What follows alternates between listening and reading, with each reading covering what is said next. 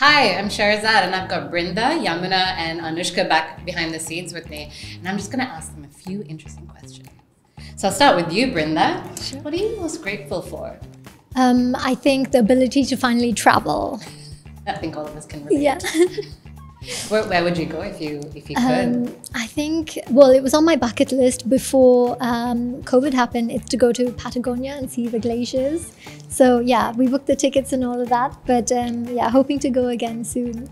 I'll move over to you, Anushka. How do you usually start your day? I start by giving my dog a really big kiss and make myself a huge mug of coffee. Oh, wow. And then eventually when my wife wakes up, yeah, a cup of coffee for her too. But number one priority, puppy kiss and big cup of coffee. Renaissance man with making the wife the cup of coffee? Yeah. What's your dog's name? Rhino. Okay. It's a Shih Tzu. Shih Tzu. Oh, Yeah. Beautiful, lovely. And Yamuna, what are your hobbies? I'm an avid painter. I do portraits, actually. Very amateur still, but it's a work in progress. I also sing, despite protests from my kids. So, What do you sing that makes them protest so much? everything that I sing, anything and everything makes them protest, unless it's a Disney song, of course. Yeah. So we all sing. But the painting, how did you come to that?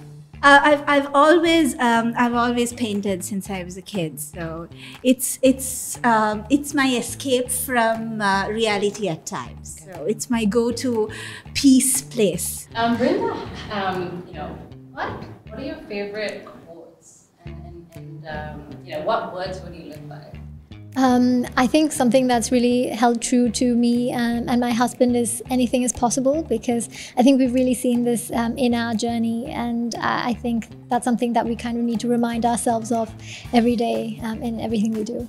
Yamuna, let's find a toughie for you. All right. What is your guilty pleasure? There are many, but of course I'm passionate about chocolate. But of course, there's many more. One must have guilty pleasures to escape to. So I will leave it This at is that. off camera. We'll have a chat off camera. Brindha, back to you. If you could tell me one word that describes you. I think introvert. I think that's something that I'm working on, but yeah, that's probably what describes me, yeah. So what is most important, and what is the key to happiness in your life? Freedom of choice. And why is that particularly important? As a mother and as a woman, you have a lot of responsibilities.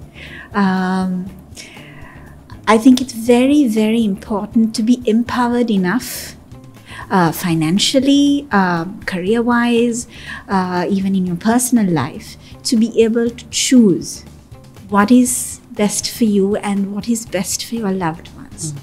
So freedom of choice equals happiness to me, because without choice, you're stuck. Yeah. And that's not a fun place to be in. So, so to me, freedom and the power of choice is supremely important. What do you think the key is to living a good life? Time. I think being able to spend your time the way you want. I think it's for many people it's a luxury. I don't think any of us could say that we have that necessarily. But I think time is finite, and if you want to spend as much part of it living a good life, I think time is one. Well, what is the key to a good life? Key to a good life, I think, probably balance.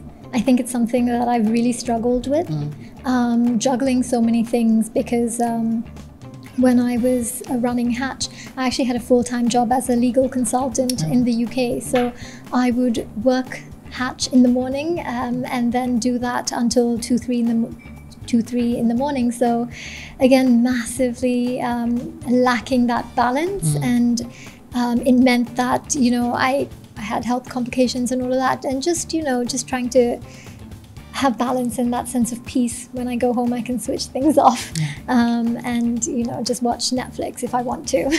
So yeah.